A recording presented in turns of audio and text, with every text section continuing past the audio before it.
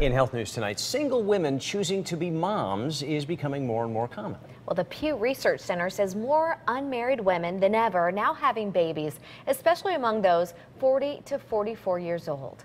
News 8's medical reporter Jocelyn Momenta live in our New Haven newsroom tonight with the story of one woman's journey and the help that she received along the way. Jocelyn? And Darren, the concept of a single woman choosing to be a mother is a growing trend and more acceptable. These days, there are more career women like Liz Perez. Liz Perez is single and a mom to 2-year-old Chloe. The best baby in the world. She is not unlike a lot of women. You want to meet your Prince Charming, you want to meet your ideal man, your mate. But at 42, I wanted to be a mom. I grew up wanting to be a mom. her biological clock was ticking. I sat my parents down and I said, I want to be a mom. And they went, okay. Now this educator has someone to love and protect. So here's my Chloe. This is what a year and a half of going through roller coaster ride, this is what I got. That ride started with a visit to Reproductive Medicine Associates of Connecticut, where its Single Moms to Be program is geared for women like Liz.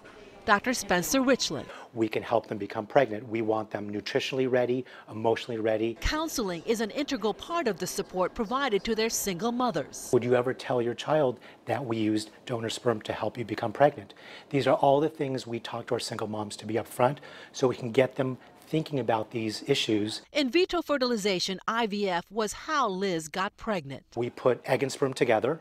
In her situation would be donor sperm, created embryos and put them back into her uterus on day 5. Dr. Richland recommends women to come in earlier than later. The earlier they come in, even just to talk or get some information, the better off they are, because we want to get them when they're younger, when their eggs are potentially younger and healthier. It was the right choice for Liz. This is what made me complete. I'm a mother. I can proudly say I'm a mother.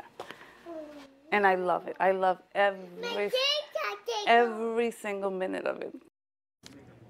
She really does love being a mother. Another option for women to preserve their fertility, freezing their eggs so they may be able to have babies later. For more information about the Single Moms to Be program, log on to WTNH.com. Darren?